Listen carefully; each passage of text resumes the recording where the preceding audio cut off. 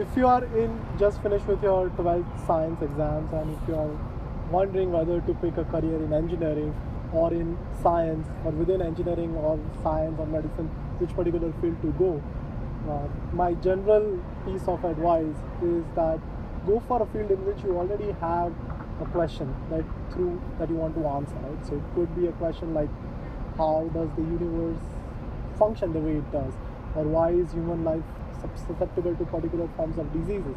These are the questions that has to occupy you so much that there is no particular thing that has really interested you more than to answer them this within your lifetime. Now suppose you have roughly some question which you want to answer, and if you are interested in particularly pure sciences, which is physics, chemistry, maths or biology, then if you are in India, the options are that either you go for a state university, which could be anything from Delhi University to JNU to Hyderabad University to Punjab University, or you give IIT JEE, and then you can go for the sciences in IIT, or particularly the ISERS, which is the Indian Institute for Science and Educational Research. They are meant for training students so that they become scientists in the fields of pure sciences. Now, once you are done with your bachelor's, then typically you go for an MSc if you had a 3 years degree. Once you are done with an MSc, you then have to apply for PhD. It is important to understand that all PhD programs are typically 100% paid scholarships, and you get stipend for it. So they are like jobs. It takes about 3 to 6 years to finish your PhD, depending whether you are doing it after masters or whether you are doing it in Europe or United States.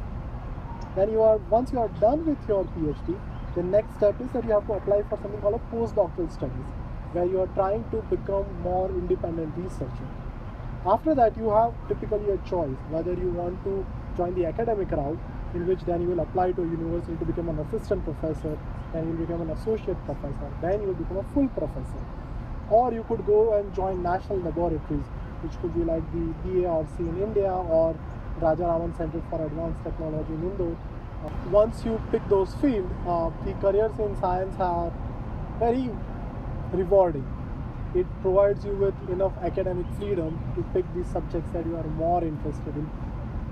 Very rarely that you will find a day when you don't have anything to be occupied by. Another questions that I've got from students is, which field to pick sciences in? Like, what is the hot field in science? All fields are equally amazing, whether you pick number theory in mathematics, or you pick biochemistry, or you pick physics and then go for nuclear physics or astronomy. You have to have that one question that you want to answer in your lifetime, or at least try to go closer to the answering that question. If you have that, then do not hesitate.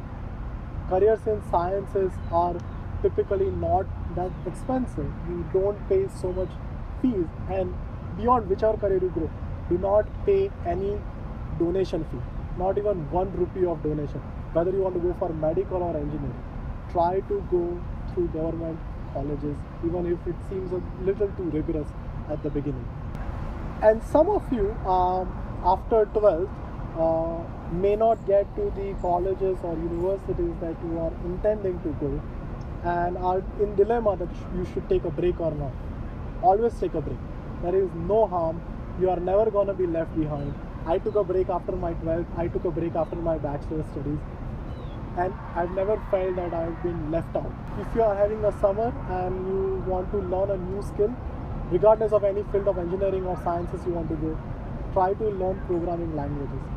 This has been the central skill that I can rely on, say, that has helped me to become successful in my particular career.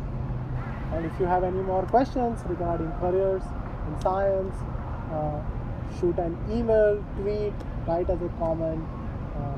Thank you and good luck.